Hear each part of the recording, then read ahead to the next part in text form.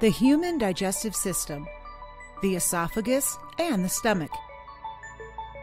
Objectives: to explain the movement of food in the esophagus, to describe the process of digestion in the stomach.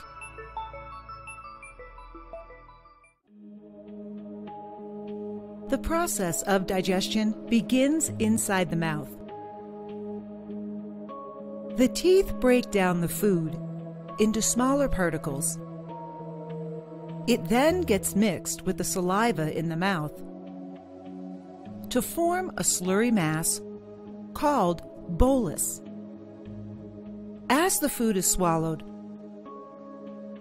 the soft palate blocks the upper throat called the pharynx, which prevents the entry of food into the nasal cavity. When the food passes over the epiglottis, which is a flap-like structure which prevents the entry of food into the trachea, it pushes down the epiglottis.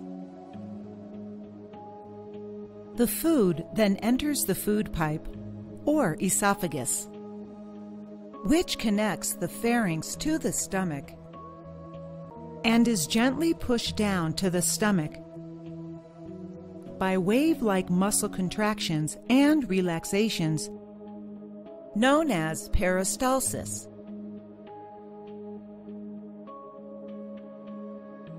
When the food enters the stomach, a J-shaped bag-like structure,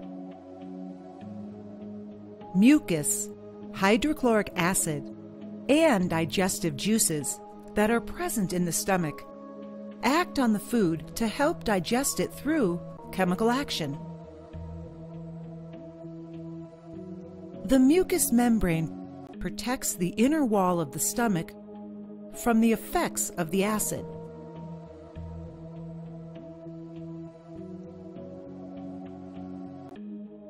The hydrochloric acid kills the bacteria that enter along with the food and also helps in the digestion of proteins. The digestive juices start breaking down the proteins present in the food into simpler forms.